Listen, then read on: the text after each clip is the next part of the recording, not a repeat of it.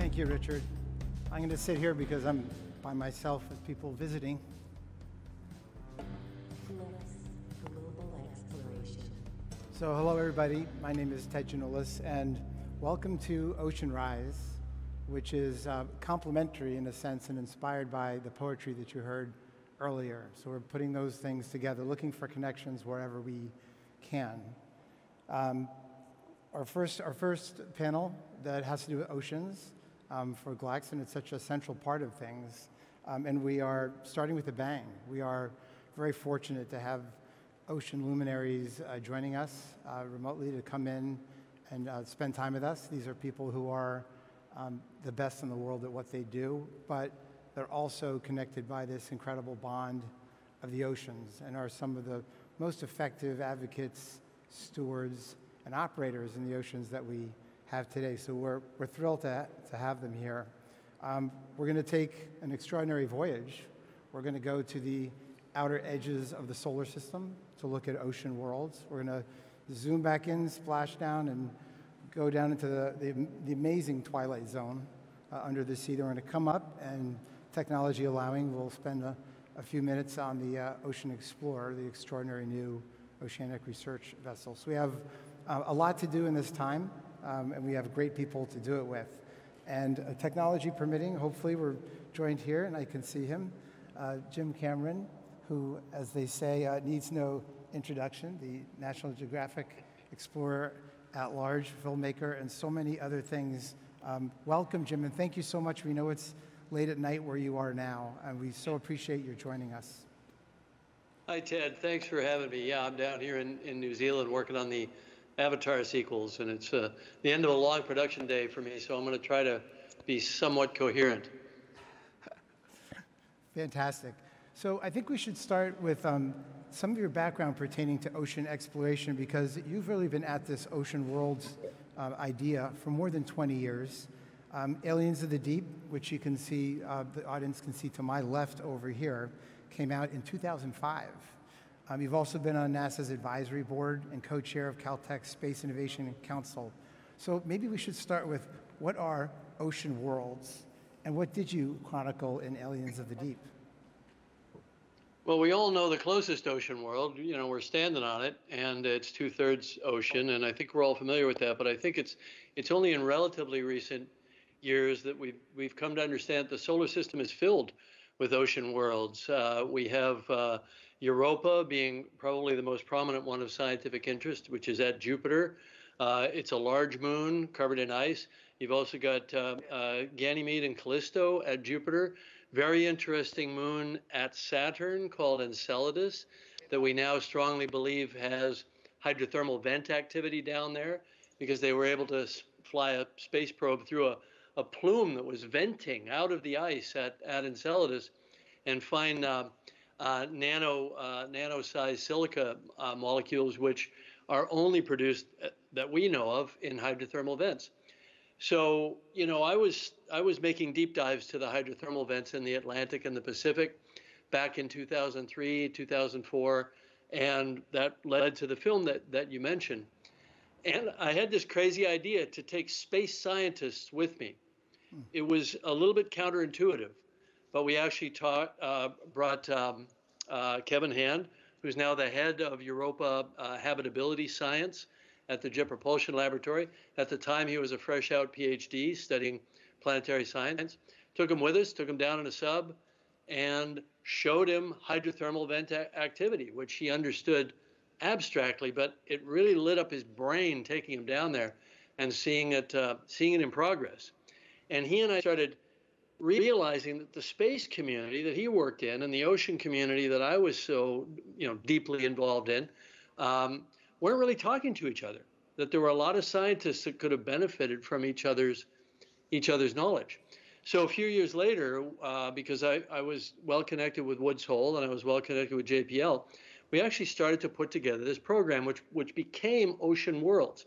It's now the program is actually called Ocean Worlds, and it's gone from just a handful of scientists in both places, Kevin at JPL and Chris German at Woods Hole. There are now 500 scientists involved in this program, split about evenly between space science and ocean science.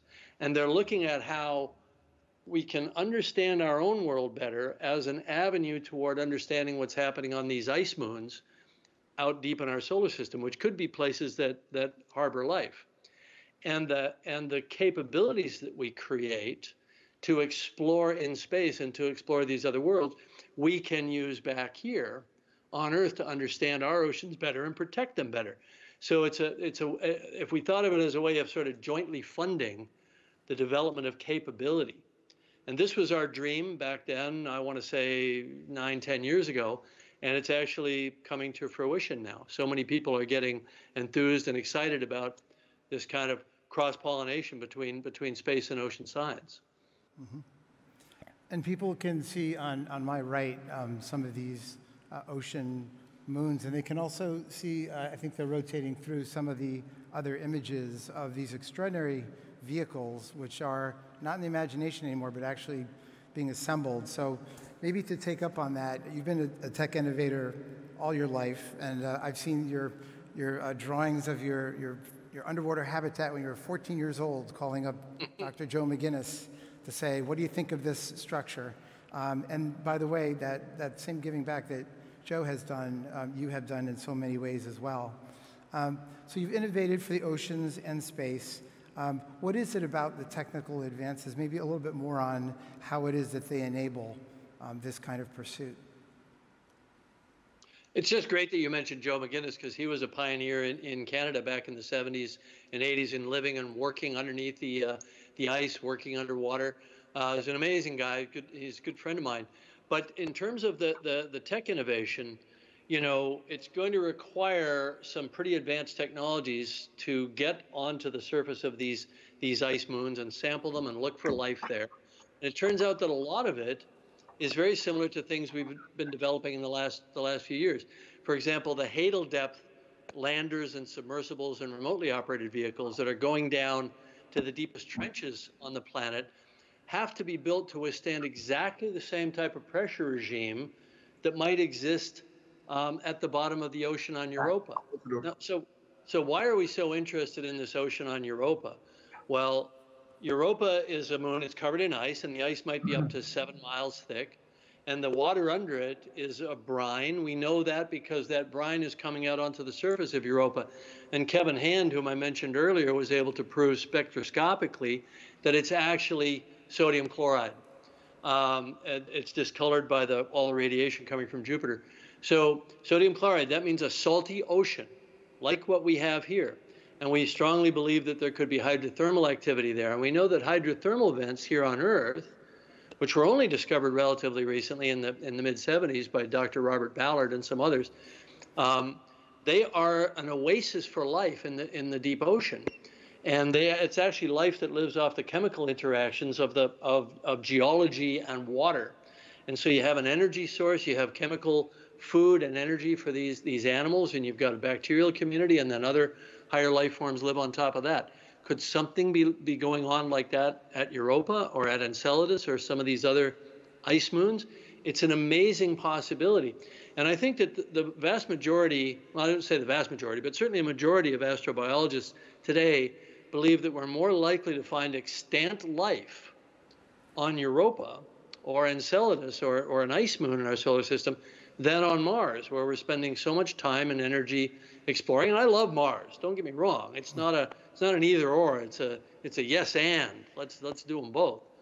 But if we're going to find life, it's probably going to be on Europa.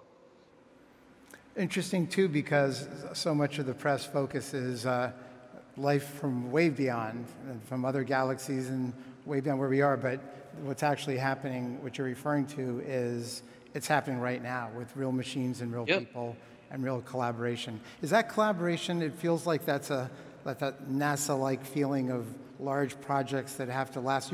That program that you're referring to with Woods Hole and NOAA has been a long time in the making and still has quite a trajectory in front of it. Oh, absolutely. Look, it's going to take decades, but it's starting to get incorporated into the sort of decadal conversation of what we should be doing in terms of our space missions. There's already a Europa Clipper that's heading out, and that'll be at Europa in a few years, and it can pick out landing sites and learn more about the surface.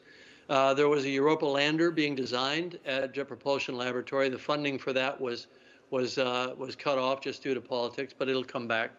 And people just need to lean into this. And where we can work in the meantime is right here on Earth. We can build very small vehicles, because we're going to need to send very small vehicles out to the outer solar system. And we really need those here in Earth's oceans. What we need is swarms of thousands of robotic vehicles that are very miniaturized, that have their own onboard smarts, that can function together or independently, that can function independently of humans. We need to apply AI technology to this, because you were talking. I mean, they were talking about Earth from orbit, and it's like, yeah, of course, we can put up weather satellites. We can get almost instantaneous data about what's happening in the atmosphere, but it takes years to understand what's happening in the ocean, and the changes that are happening in the ocean take a lot of time samples over a long time to really build up a picture. We don't have that same idea of just being able to get an instantaneous view of the atmosphere, of the weather. So we need to put big swarms of robotics out there to do that, to get some. We'll never be quite as real time as we can see from orbit, but we can start getting a better near time picture of what's happening, and we can understand the changes due to climate change. We can understand the carbon cycle and what's happening with heat, and how carbon's being absorbed, and how ocean currents might be changing as the climate changes. This is information we need. And some of the technology is common to both going out into the outer solar system and going into the deep ocean, and these robotic systems.